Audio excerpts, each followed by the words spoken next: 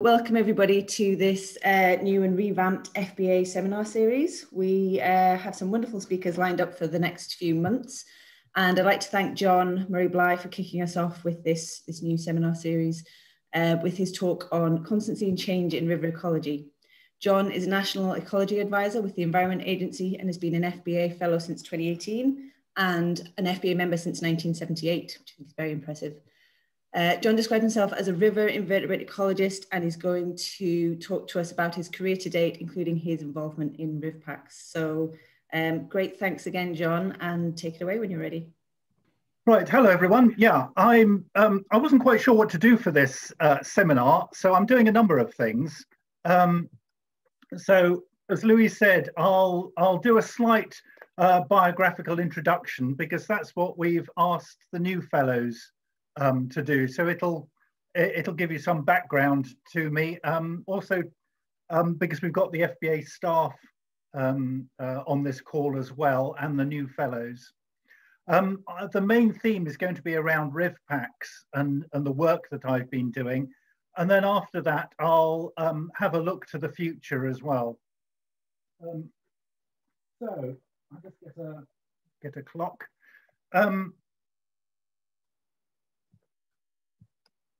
So for me, I know when I first became interested in natural history, but it was a long time ago, helped along by drinking a lot of tea, because in the 1960s, you used to get picture cards in packets of tea, and I used to collect these as a child. And I think at school, we also had posters showing certainly the butterflies, and that got me into sort of identifying different things in a fairly easy way. Then when I went to prep school, my parents were living in the Far East at the time. I was sent away to boarding school, and one of the I was always interested in natural history. I always did well in biology at school, but the lake and the background there, that is the place where I became fascinated by fresh water, and freshwater invertebrates in particular. You know, on a Sunday afternoon, you could just pop down to the edge of the lake with a jam jar, look underneath lily pads, and instead of finding 5 or 6 different species, you'd have half a dozen different phyla, leeches, snails, insects, flatworms, which were always fascinating how they move along without, without moving anything. And that's really what kicked me off on freshwater invertebrates. Later on, I was amazed to find out that you could actually get a job as a freshwater biologist working with the water company. So when I left school after a gap, I went to Central London Polytechnic, where I was able to essentially undertake a degree which was almost perfect for a freshwater ecologist. I learned basic ecology, but there was an awful lot of freshwater ecology thrown in. And my introduction to the FBA, as Louis said, I joined in 1978, and that's after I picked up an application form at Ferry House. We had an undergraduate field trip to the lakes and visited the lab at the Ferry House to sort our samples and things. And yeah, that was my introduction to FBA. I knew about FBA slightly before, because like a lot of us, I suspect, my very first introduction to FBA was purchasing one of their keys. I wasn't a member, but I got one of the research students at PCL to buy me this key that I still have and I still use, and it's pretty well thumbed through. Then later on I did an MSc at Chelsea College.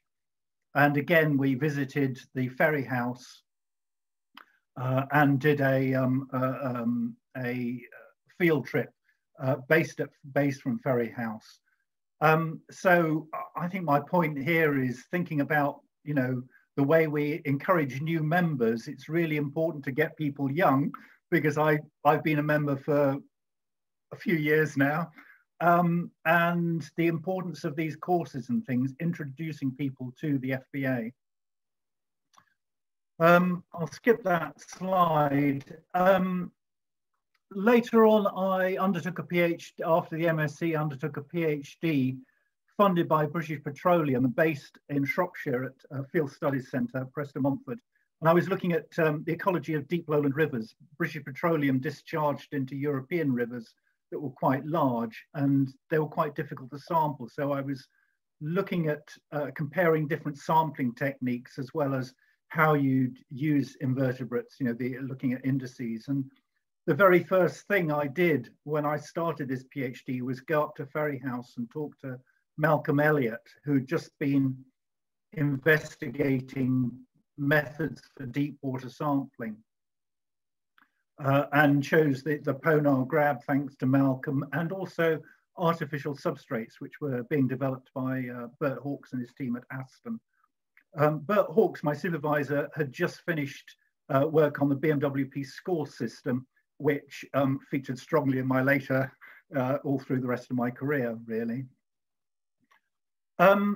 So one of the things that Bert Hawkes was interested in were some of the gaps in the River Communities project, which led to RIVPACS. RIVPACS was developed by the River Community team down at the River Lab, and they started about the time I was starting my first degree, so I think it was around 1977, I think, the first contract for that River Community project. And basically what the team did was look for essentially natural, unpolluted rivers and sample their invertebrates. And they were investigating whether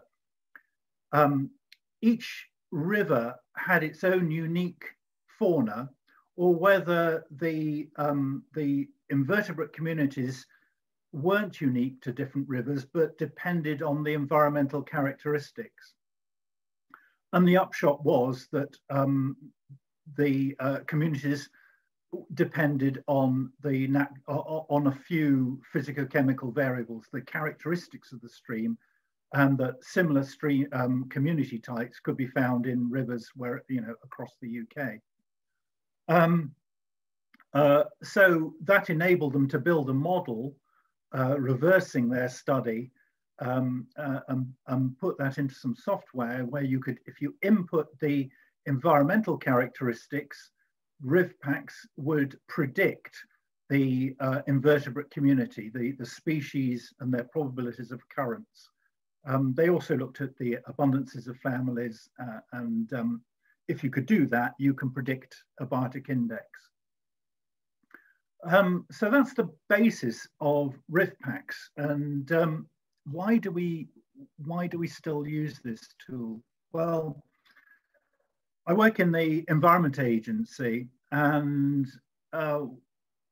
we use biological monitoring to assess the quality of rivers, and we do that with these biotic indices. And they basically are, biotic index is a number that relates to the sensitivity of the different invertebrates that we find.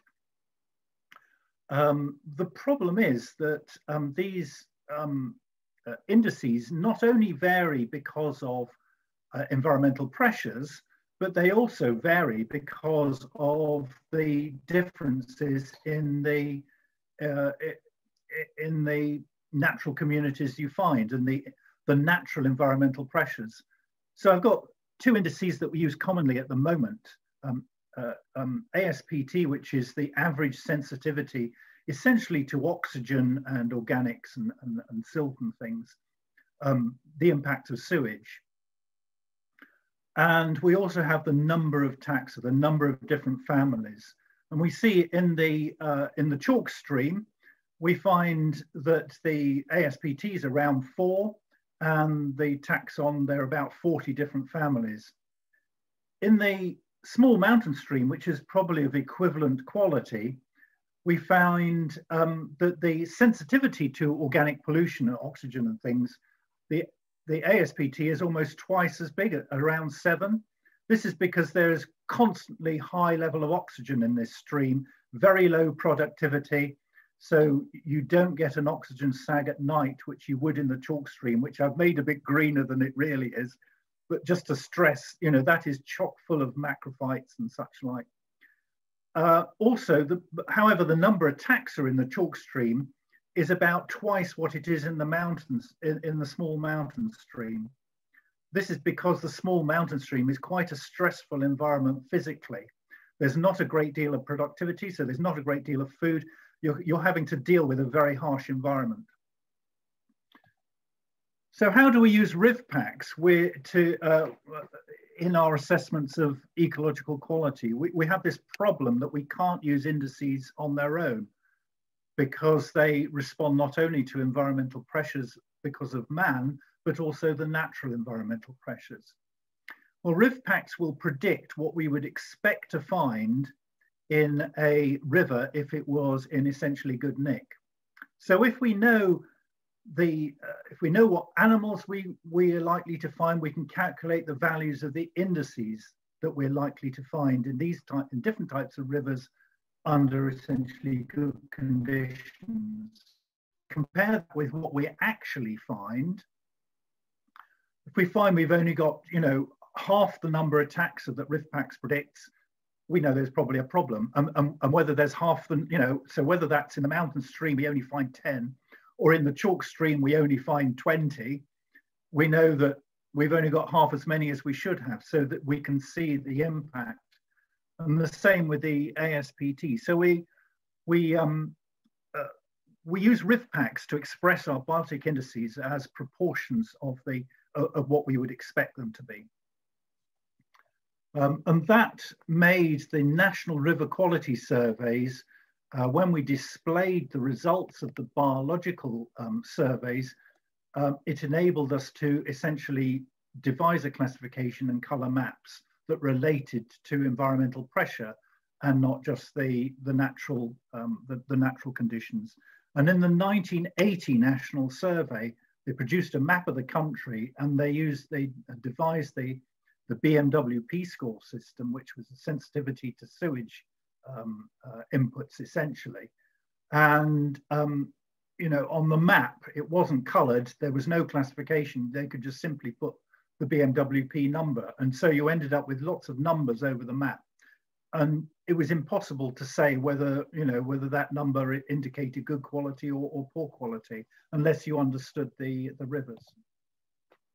So the software, the RIVPACS model and the software that's implemented in, originally it was written for the BBC Micro, and Patrick Armitage sent me these slides, and identifying the computer gear, we were able to work out which version of RIVPACS we are looking at. But so the first photograph on the left there with the BBC Micro was the first version of RIVPACS. That was developed into RIVPACS 2 on IBM PCs for the 1990 National Survey. That coincided with the establishment of the National Rivers Authority and the beginning of the National Rivers Authority's research program developing RIVPACS, which continues today. In the mid-90s, we developed a new version of RIVPACS, RIVPACS 3. We give a different number to RIVPACS every time we change the reference data set. So RIVPACS 3 had far more reference sites in it, particularly from headwater streams, and the plus modules were added for highlands and islands. And the development of RIVPACS continued through to around 2005. About the same time, or certainly when we came to the 1990 National Survey, we realized we were worried about how well the NRA's biology labs, how accurately they were able to sort samples. So we started to check, and we got the river community team, the river lab, to reanalyze a number of samples from each of our laboratories. And when we looked at the results, the very first time we were audited, I think we were quite amazed how poor some of the quality of some of the labs was way back in 1990. But very quickly, once they realized they were being audited, and also to have someone able to point out to an analyst that they're missing, this particular caddisfly all the time, or it's not until somebody tells you that you're missing things, that you know you're missing something when you're sorting. So we realized that these audit results, the changes in our analytical quality, accounted for about 50% of the improvements we saw in biological quality between the 1990 and the 1995 National Survey. And that made us realize we needed to take into account this error, because the error is biased. And that is because you're much more likely to record fewer taxa than you are to record more taxa. The only way you can record a taxon that's not there is a misidentification, which probably means that you're not recording one family, but you're recording another family instead. So if you take these, these changes in analytical quality into account, they can actually mask the signal from the Bartik indices.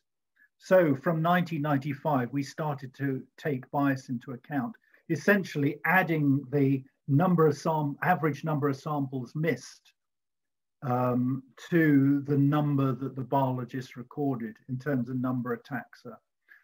Errors in the average score per taxon, the sensitivity to organic pollution, tended to be more random and much smaller. So then came along Water Framework Directive, and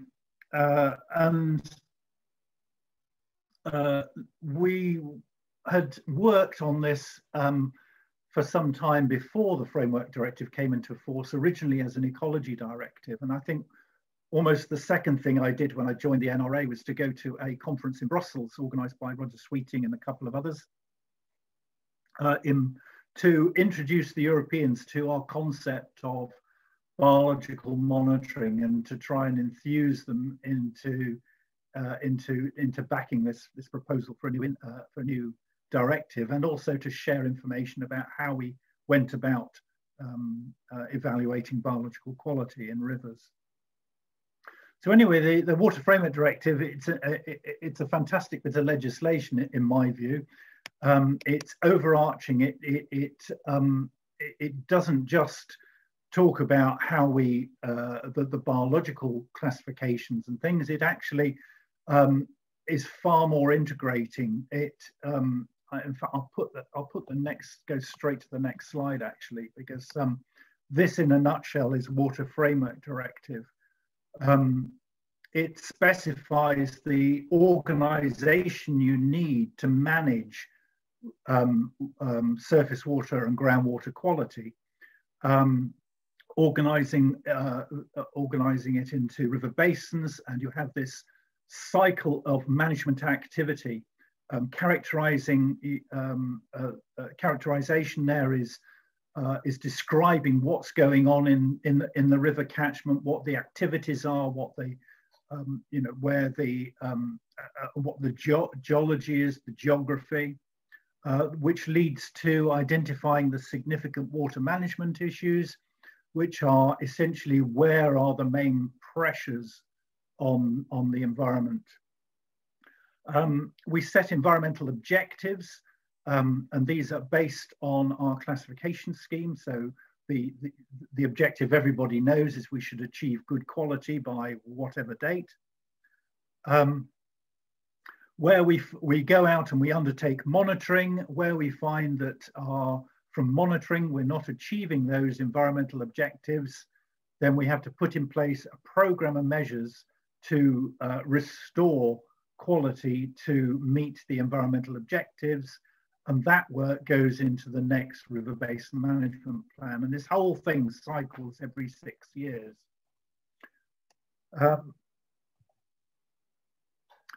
So I mentioned that the Water Framework Directive originated in the Ecology Directive, and at that time we, certainly through the 1990s, we defined river quality in terms of chemistry. So the national surveys, we had a classification based on oxygen, BOD, ammonia, and the whole of the management was really centered around the chemistry. And it took a lot of convincing to get our senior managers to accept that biological monitoring was the way forward. Because really, what are we trying to protect what do we mean by environmental quality? Well, we need enough water in the river, so there's a physical resource. We don't want dangerous chemicals in there that are toxic to humans, so there's a health thing. But the main thing is that we have a functioning ecosystem, and an ecosystem is driven by the biology. So the biology really is central to the way we define environmental quality. And Water Framework Directive specified, taking very much from the approach we used in the UK with RIVPACS, comparing what we actually find in terms of the biotic index with this reference state, which is very much like the RIVPACS prediction, only maybe a little bit more precisely defined. The other thing is that they wanted us to take into account errors because biological surveying is imprecise, and so there is some uncertainty around the results. So now under Water Framework Directive, whenever you see a river is Class A, you know that it's not Class A.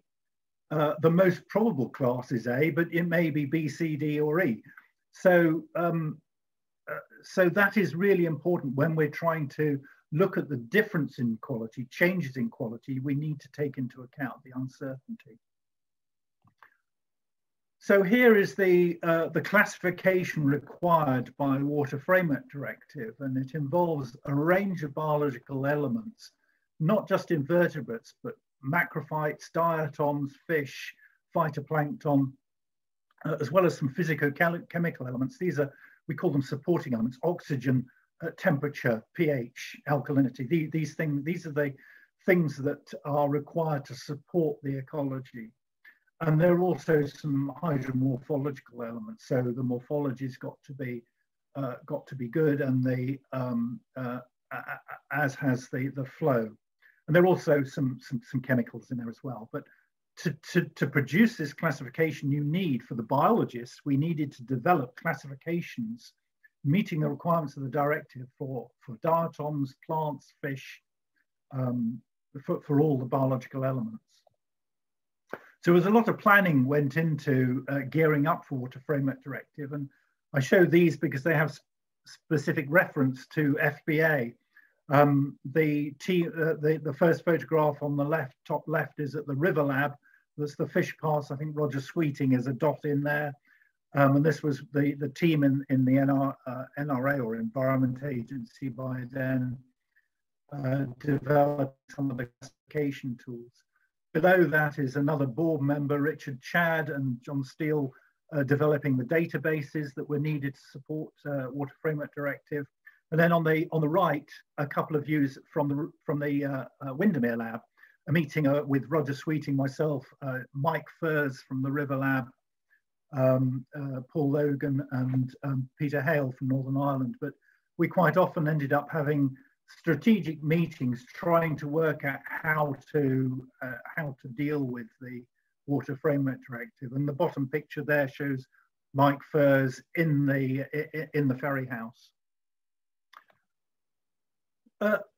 So another strong FBA link to, or at least river community team link at the River Lab to Water Framework Directive were the STAR and ACEM projects and other projects. European Union funded projects to enable different member states to actually implement the directive. Mike Furze and I were asked to join as project external advisors on the ACEM project, which was the main outcome, I think, from ACEM was to get certainly Central Northern European countries to devise the method they would use, certainly for invertebrates.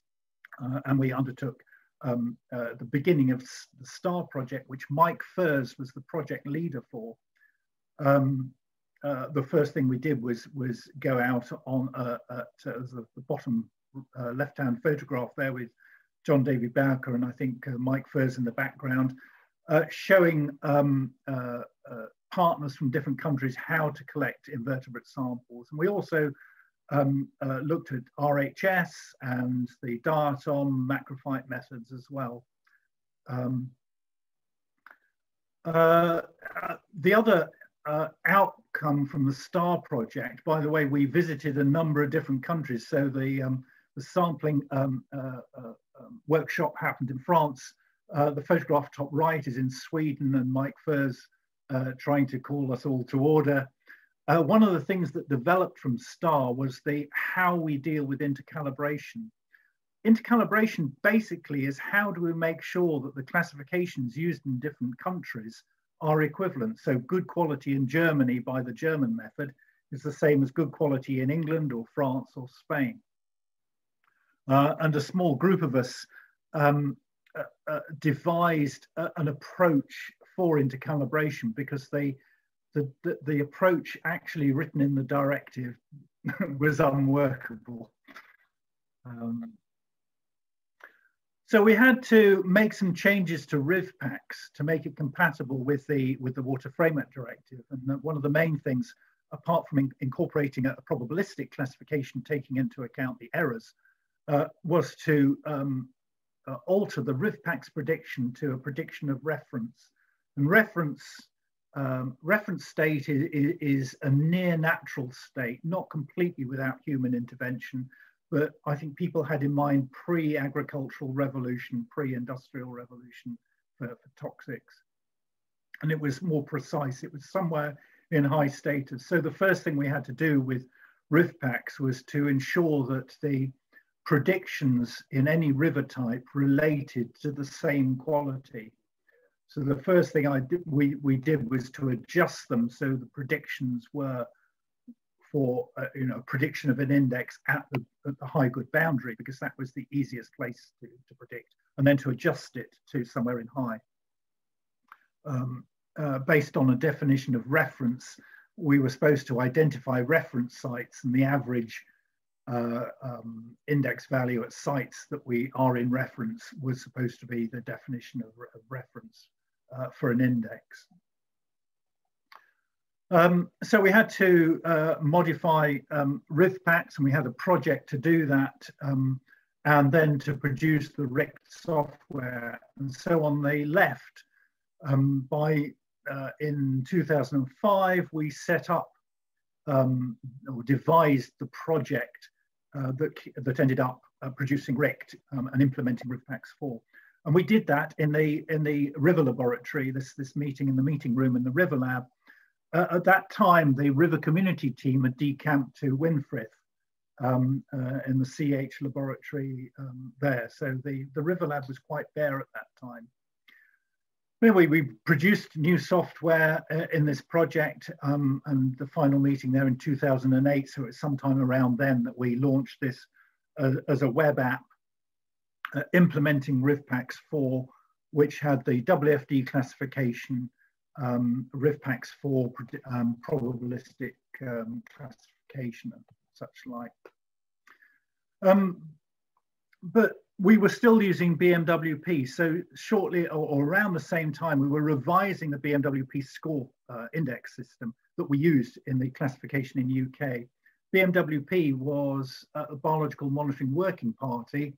I don't know how good their parties were, but it was a working party, a group of experts that that when they devised the BMWP score indices, got round a table, had a list of families, and agreed amongst themselves the sensitivity of each family on a scale of 1 to 10.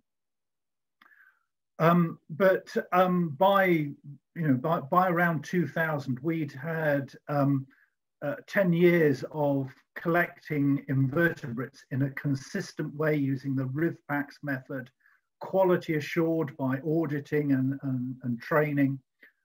We were able to essentially rescale, check the BMWP scores for each families by using this database of 100,000 samples. So it's a pretty large database. And we also took into account abundance. We always measured abundance on a logarithmic, 1 to 10, 10 to 100, 100 to 1,000.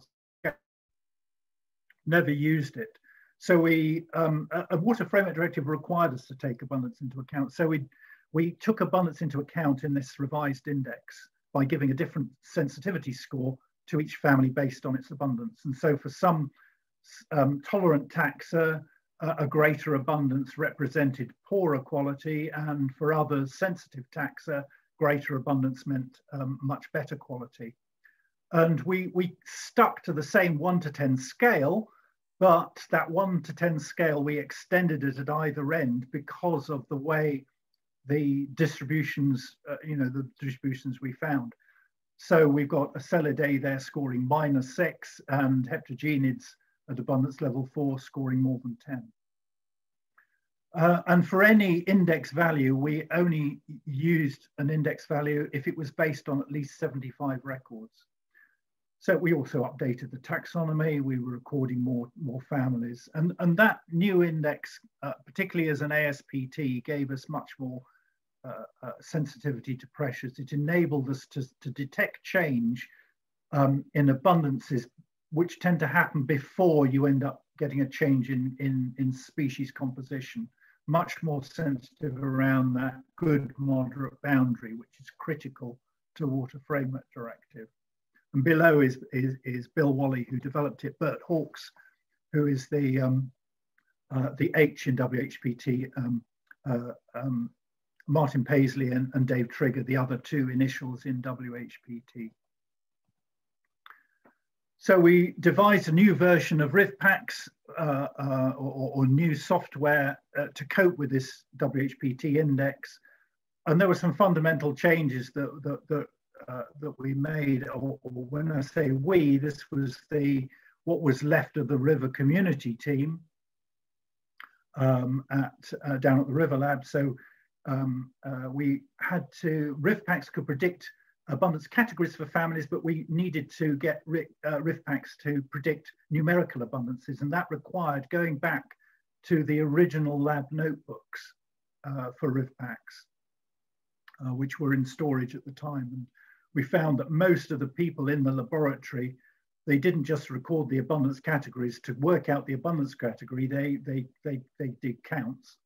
So we were able to pick up numerical abundances.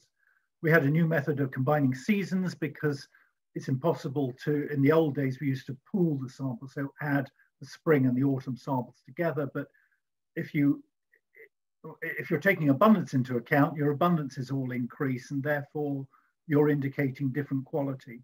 So we ended up having to take an average, and we made some other minor adjustments.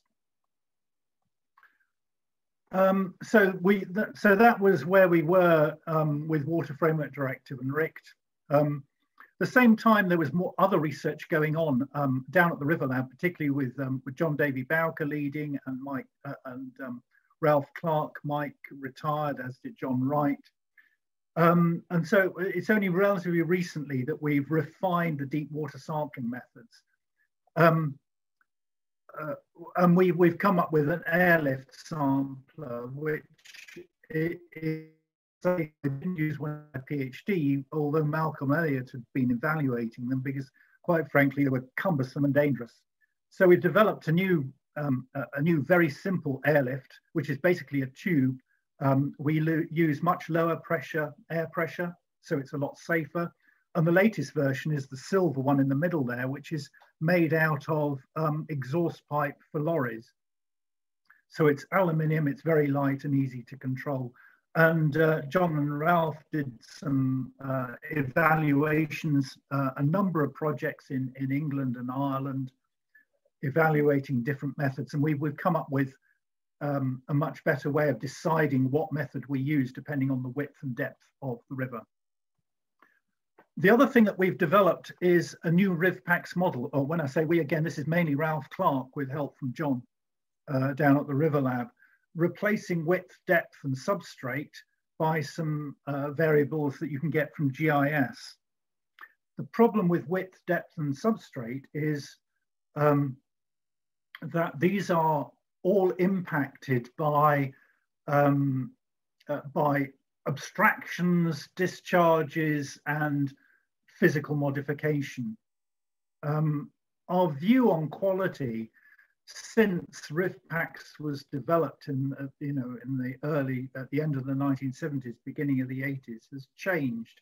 In those days, river quality was largely sewage and industrial pollution. Since then, every town, every building has to be connected to some sort of sewage treatment. We've built masses of sewage works. We've reduced our heavy industry, which has helped. So water quality isn't the issue it used to be. Water quality is much better than it used to be. And only last night, I was thinking back, when I finished my PhD, I was teaching at Sunderland Poly and at the Field Centre. And it was very easy to do a practical for students to show them the impact of sewage. You'd go to a sewage outfall and you'd be able to see an oxygen sag and chironomids and oligochaete zone and a recovery zone, and you don't see that now. What we see are we now see much more clearly the impacts of abstraction and the impacts of physical modification. And virtually all our rivers have been modified physically to improve drainage. And that's a major problem now because of flooding and the water resource pressure. So by taking out width, depth, and substrate from our predictive model, it should enable us to get a prediction of what get a more realistic prediction of what the fauna should be. So we've used geology and catchment size, which we get from GIS, which aren't sensitive to these artificial pressures. However, we've got to test this new model now because the substrate is a really strong predictor of the invertebrate community.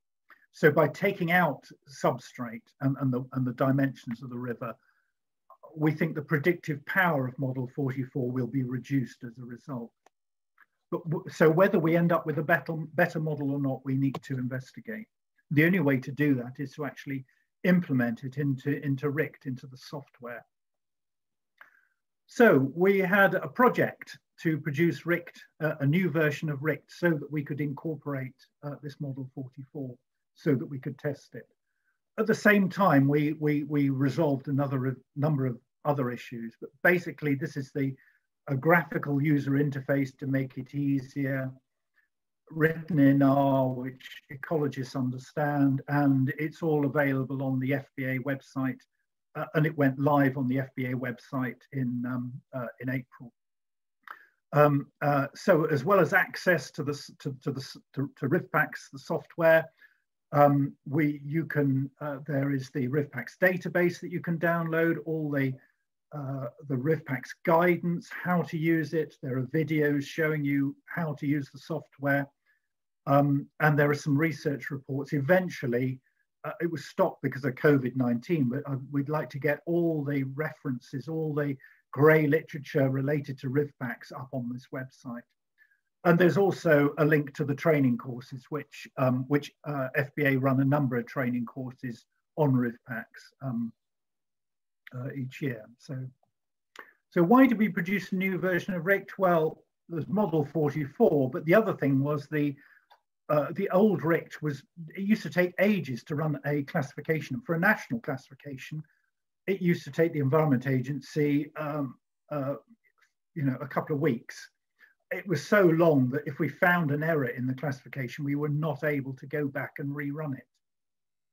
And there are always errors and mistakes. So we needed to speed it up. We also knew by some testing that we got John and Ralph at the River Lab to do, that there were mistakes in the algorithms within RICT. So we needed to correct those. For WFD classification, it was using a slightly wrong version of the WHPT index, for example. We also wanted to open up RICT. RICT was very much a black box, which made it very difficult for us to correct the errors we discovered in RICT, but also it prevented external users, universities, researchers from understanding how RICT worked. So rewriting it in RICT enabled us to make it much more accessible. Here's a picture of the developers. Just a quick aside. we had a number of meetings down at the River Lab. So the River Lab is still RIVPACS Central for us. And I think in the last couple of years, I've had more visits to the River Lab than I have, you know, in my, you know, up until now. So we're visiting, you know, every couple of months at least. So the new features of RIVPACS, it runs as a free web app on Microsoft. You'll need a Microsoft account. It runs on Azure Machine Learning, has this graphical interface. But the other thing is that users can download the source code and the internal data. So either they can run it locally, or researchers, and we have 2 PhD students already that have taken RIVPACS and have started to play with the code, rebuild the code. One is wanting to change all the temperatures to investigate impacts of climate change. The other was looking at seeing how changes in the WHPT, the classification, whether when you got an improvement, we got closer or further away from the reference community. Those sort of things are much easier to do if you can take the software code and essentially build your own version of RICT. So we've got guidance on not only how to use RICT as it is on the web app, but how to download the code and how to rebuild it. We updated the RIVPACS database, which John David Bowker maintains. We've added a bunch of new indices that have been developed in recent times, sensitive to sediment and drought and such like. And we've incorporated this model 44. We're not quite there with model 44 yet, because for model 44, it's based on GIS data. We got CEH to produce a database with all the GIS data for the whole river network on a 50-meter grid. So it's very important that the grid reference you enter is correct and you end up on the right, you know, pulling data off of the river that you intended. A lot of our monitoring sites are down near the confluence of rivers. So a very small error in grid reference, let alone getting your eastings and northings mixed up, can mean you end up on the wrong river. So it's important to be able to check that the grid reference you enter is on the river you intended, and if it's not, to move it to actually fit onto the river you want. The other thing is that there are significant error in the river network that CH used to compile the GIS data. So that's seen on this map as a blue line. And this, you can then download from this location checker.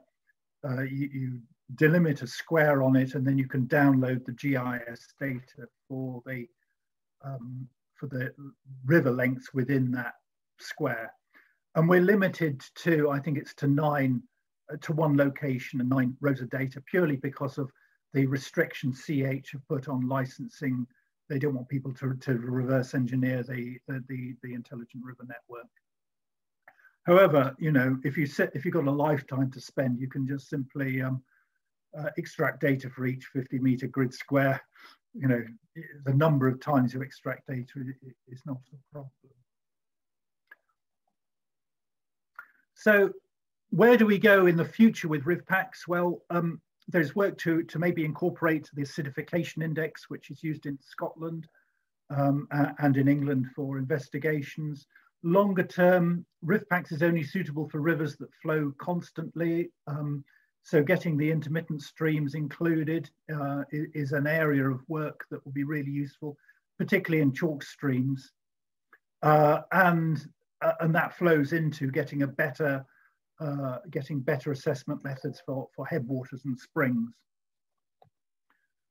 So that's basically where we're going with RIVPACS. The River Lab is still very much the centre of RIVPACS and still very active. Ralph Clark has retired now, so John Davy Bowker, who's one of the fellows, I think is the last active member, but we're not letting Ralph retire, basically. On to some other things, thinking of the future. I've been working on the Upper Hampshire Avon, and it's made me think about what it is we're doing in a number of things. One is I wonder whether our invertebrate classification matches or is out of step with the macrophyte classification. And in the bottom left there, I show a diagram out by Sladacek from the 1970s, looking at saprobity. Basically, you've got a scale from top right, where you have raw sewage, down to almost pure H2O at the bottom there, and just mapping where the invertebrates are found and where the plants are found. And invertebrates, you know, plants will, you won't find so many plants where the water is so turbid that light can't get through. On the other hand, you can still find invertebrates, macroinvertebrates, you know, the oligochaetan chironomid zone. So they extend into bad quality further invertebrates, but I think plants maybe extend a bit further into the sort of very oligotrophic, ultra oligotrophic water. So it makes me wonder whether the classification schemes are equivalent, and we display them as I've got just below the heading on the same scale, whether they are indeed on the same scale. The other thing I've been wondering about are multiple pressures. And Underwater Framework Directive, we're supposed to, the first thing we do in a program of measures when we don't meet our objectives is to identify the pressure that is causing the failure. And then having, I think I might have this on the next slide. Yeah, you identify that we have this DPSIR, work out what's driving, what the pressure is, work out the state, the impact, and the result being the program of measures. So where you've got multiple pressures, identifying what the pressure is probably nonsensical, because multiple pressures happen together. And this diagram that I got from Paul Logan, produced way back when we were planning Water Framework Directive, encompassed that ecological quality in a river depends on the water quality, on the physical structure and the quantity of water. And these pressures work together. So and we can mitigate, you know, on the Water Framework Directive model, you identify the pressure that's causing the failure. But here we see, you know, it's never one pressure, unless that pressure is really severe. So we can mitigate a quantity problem by improving the quality or the structure, totally unrelated pressures. And I think that might have happened to some extent in the on the Hampshire Avon. I was amazed going downstream of the sewage effluent. I couldn't, for Amesbury, I couldn't see where the effluent came in unless somebody told me there was an effluent there. I wouldn't have known. And we know there's flow pressure on the Avon, but there's constantly improving water quality. Phosphorus standards are getting tighter and tighter. And I think that we're, to some extent, mitigating the pressure from quality and to some extent structure. You know, we've got fields going right up to the riverbank, and in the suburban areas, gardens going right up to the riverbank. We don't have a natural, you know, as you see in this photograph here, which is owned by the Salisbury District Angling Club, encouraging trees, believe it or not, because people want to go and, you know, fish in a nice environment. You know, I think there's not as much water as there used to be in the river, yet the WFD classification, apart from nutrients, is coming out reasonably good. The angling club's jumping up and down because, you know, the river fails on phosphorus and they're worried about peaks of phosphorus. I actually think they probably want more phosphorus in the river so that it's maintains its productivity. Salmon and trout conservation think there should be a minimum of 500 gammarus and 500 Ceratella in a sample if it's in good nick. Well, that, for me, 500 gammarus in a RIVPACS sample means, you know, it's getting quite enriched. So they want high productivity. What they don't want is low oxygen at night. They don't want siltation. So the way you can control that is if you control the flow and improve the structure, you're able to increase the phosphorus, increase productivity without getting those, you know, water quality problems. Anyway, that's conjecture. I've not spoken to the Angling Club about that because it's probably quite political, suggesting we change the nutrient standards. And I'm not sure that the nutrient standards are wrong or are right. I'm not sure whether our classifications are in line or not, the invertebrates and the plants. But it's something that I think we need to investigate. The other thing I've been thinking of is how we measure long-term change. Just recently, a number of things have come up in the press. James Bevan saying he thinks we need to alter WFD, make changes. The 2019 classification came out, and I think virtually all our rivers failed to achieve good quality under WFD. And what does that mean? Well, for me, I think that there's a difference between I don't think the WFD status classification, I think it's brilliant for management because it identifies where we need to go and do something. The first thing we do is, you know, is this a statistical problem or is it a real problem? If it's a real problem, put it right. But the more there's an increasing number of parameters that we use for overall status, and you only need one parameter to fail, and the water body fails. So the chances of just on statistics of getting a failure increase dramatically. And that really, so that status, you know, I think if we did achieve good status for all our rivers as people want, I would be really worried, because it basically is the Environment Agency saying we don't think we need to go and do anything anymore. And we know it can't be right, basically for statistical reasons, you know, because of the errors. What WFD classification is not good at is enabling us to say, has water quality improved? And I think we need to think about how we monitor the state of the environment. A number of bits of work have indicated that maybe there'd have been improvements. Work from Steve, who's just disappeared, at Cardiff, showing changes up to between 1990 and 2012. There's evidence that there have been other improvements, but we can't really see that in our data.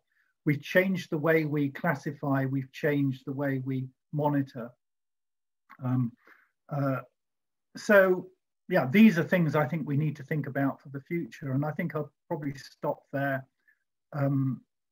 Our hour's nearly up, and yeah, so if there's any questions or anything, I don't know how I hand back over to Louise.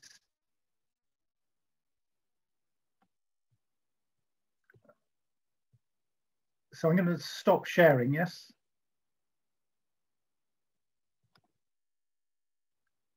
Can you? Right, I need to see if I can, I don't know.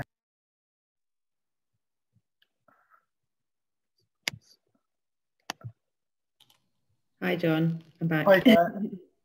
Thank you, that was a brilliant talk. I'm going to now unmute everybody in case anybody has any specific questions.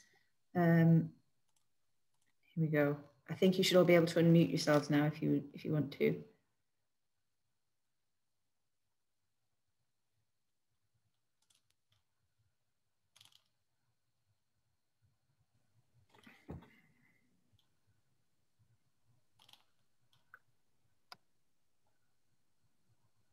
There we go. Yes, unfortunately, I don't think we can unmute everybody centrally, which is a shame. I think I can ask people to unmute, but they need to actually physically do it themselves. That was a brilliant talk. We had a few comments in the chat box actually whilst you were talking. Some really funny ones. One from Martin Kelly saying that he remembers one of the final dinner on the Star Project meeting in France was the only time he's ever eaten at a restaurant with 3 Michelin stars. Sounds wonderful. The only time I've ever eaten in a umpteen-star restaurant as well. We used to have budgets in those days. I don't know what a budget is these days, but we don't, you know, we're lucky if we can't even afford McDonald's, I don't think. That was really excellent. Does anybody have any questions for John before we wrap up? I could ask a question. I enjoyed the talk very much, John. Stephen Murray-Bligh here. I've often wondered who or what teams actually produced the Water Framework Directive. Do you know how that was actually produced? Well, I think you should ask Roger, because Roger was involved in setting up the Ecology Directive and the Water Framework Directive. But there was a pretty large group of people, experts and technocrats. Were they based in Brussels, or based in Brussels? But a lot of the biological methods were devised by, each country devised their own method. We came together on intercalibration, so that was done by groups of experts from each member state, coordinated by the Joint Research Centre at ISPRA, Milan, the European Union Research Centre. But because Water Framework Directive is such an, it covers public participation, charging for, polluter pays, the organizational structure there, I've been involved in projects to help member states, accession states, join the European Union. They have to comply with all our legislation. And I think the two main bits of legislation are, there's competition rules, the environment rules, and the human rights rules. They're the biggies. So environment and Water Framework Directive on the environment is one of the biggest and most complex. So it's a combination of technocrats from experts from member states and at DG11, the environment. Thank you. And a number of people on the call were the expert. I see Jeff Phillips there, Martin Kelly, Roger Sweeting. There's quite a number. Steve, were you going to ask a question there? Yeah, if I can. I mean, John, that was fantastic historical perspective around the development of RIVPACS, RICT, the application. The pressure now in the regulatory sector is about reducing sampling, and that's across the board, NRW, SEPA, Environment Agency. And it's also very much around a potential move towards completely new methods. So DNA-based methods, remote sensing methods, I think are a position we will be pushed to move into, essentially for cost effectiveness. What's the future of RICT and RIVPACS in that new altered methodological future? Well, I think it has a good future. I think invertebrates are relatively easy to identify. The expensive part is going out and collecting the sample. The laboratory analysis, it's compared with other taxa, it's relatively easy to do. Where I see us going with DNA is not trying to replicate the methods we've already got, but using DNA for the things that it's good at. So the things that we're really bad at are the microbial communities that drive the ecosystem. And DNA is pretty damn good at microbial identification. And I think, whenever you get a new technology, things come out of the woodwork that you didn't expect.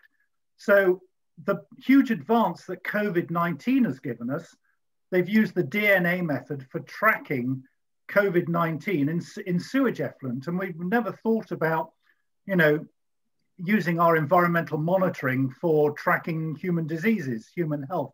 There's a completely new way of using, a completely new reason for going out and monitoring, downstream of sewage works. The other thing DNA has done that other things can't do is identifying the presence of invasive species or very rare species in a way that, we can only identify them if we actually find them. But you can trace, you can trace DNA from a water sample. You can, that helps us to protect in ways we weren't able to do. So I think that's where DNA is going. I think the technology, matching different data sets together, large data analysis is a way to go.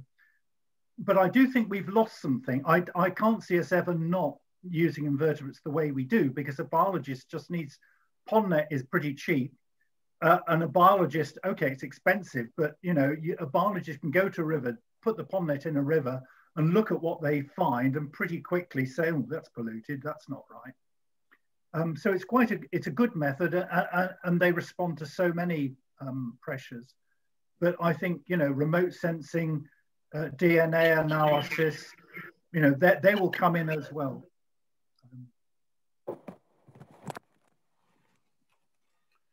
Could I just add something in there, John? I think the other thing that's really coming to the fore, Steve, is, as you know, is use of citizen scientists and things like the RIVPACS network and others, where, okay, it's not at the same level, but it's a monitoring network where you're filling in gaps and providing things that, you know, don't necessarily get picked up with the reduction in the national networks as they're happening, as you say, which are becoming far more responsive to detect changes. So I think that's probably useful. Yeah, I think I agree with that. Although, interestingly, my experience with getting a bit involved in RIVPACS network locally on River Wensum is that the people there find it very difficult to understand the Water Framework Directive system, which I don't think any of us would be surprised at, and also the sort of biological classification that the agency does seems to be out of step with what RIVPACS appears to tell them. And I've been struggling along with David Harper, who's not here, is he actually, to try and sort of educate everybody and begin to understand what those differences actually are. And I think, you know, I mean, RIVPACS, it's interesting that you could use RIVPACS online, because, you know, it's always been an invisible black box that as far as I could see.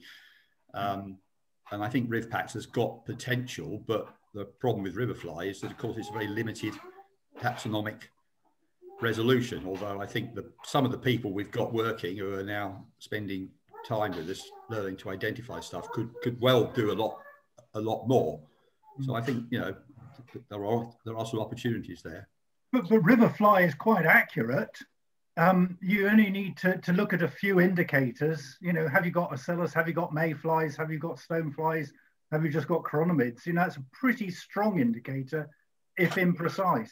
So yeah, but I mean, the sort of messages that people are picking up, the anglers who are doing RIVPACS are saying the River Wensum is terrible. And WFD classification, I think, is high status for invertebrates, at least. Yes. And there's a big mismatch there. And there is on the Hampshire Avon that I'm looking at. I think the other thing is, Jeff, as you probably know, there's been some further developments with RIVPACS. So there's now an extended scheme which looks at far more taxa, which gives you a lot more capacity to look at different pressures like silt and flow. So those are being rolled out at the moment. And the other thing we've been doing at the FBA is to work on providing some things within the website that sort of try and help provide information to the volunteers to actually understand more about what the pressures are within their catchment.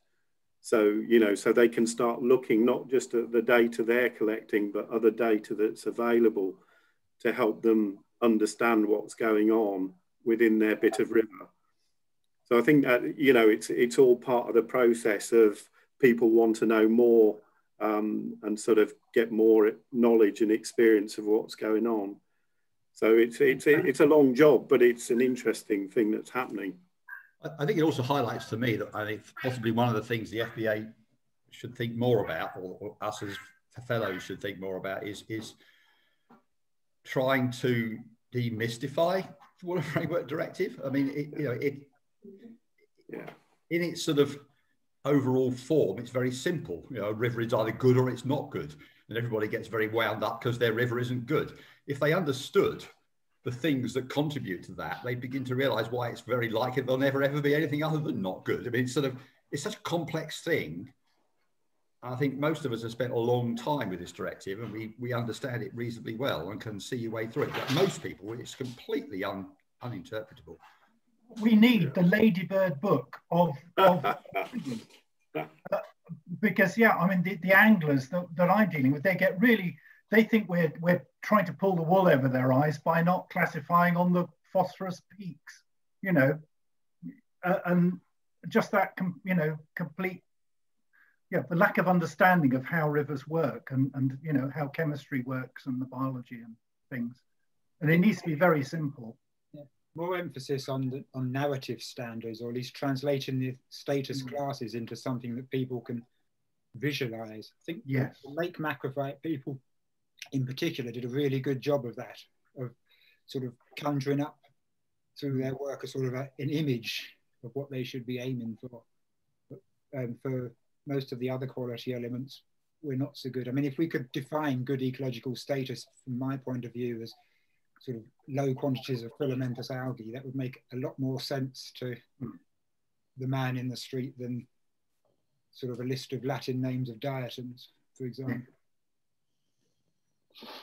Well, I also think the other thing that's emerging to me over various things I've been doing since I left the agency is that I do think there's a pretty big, well, not big, but there's a mismatch between the boundaries, between the different quality elements. I don't really feel that the invertebrates, the macrophytes, the phytobenthos, I mean, they were all intercalibrated across Europe, but they weren't actually intercalibrated between each other. And I think there's probably some issues there that somebody needs to look at one day. But it was an excellent talk, though, John. Quite thought-provoking. Lots of things. Cheers. Yeah, I'm loath to stop the discussions, but I did want to say thank you, John. That was really, really interesting. And it is being recorded, so if anybody didn't catch anything on John's slides, then I will send around the link to the recording over the next couple of days. All that's left to say is the next talk is going to be given by Martin Kelly. Thank you, Martin. He is going to give us his talk entitled Walking with Diatoms on the 28th of October at 12 noon again. So I'll send out a meeting request shortly for that so that it's in everybody's diaries. So yeah, I hope you will enjoy that. Thank you again, John. That was brilliant. And we will see you in 3 weeks. Thanks, everyone. All right. Bye. Cheers now. Bye.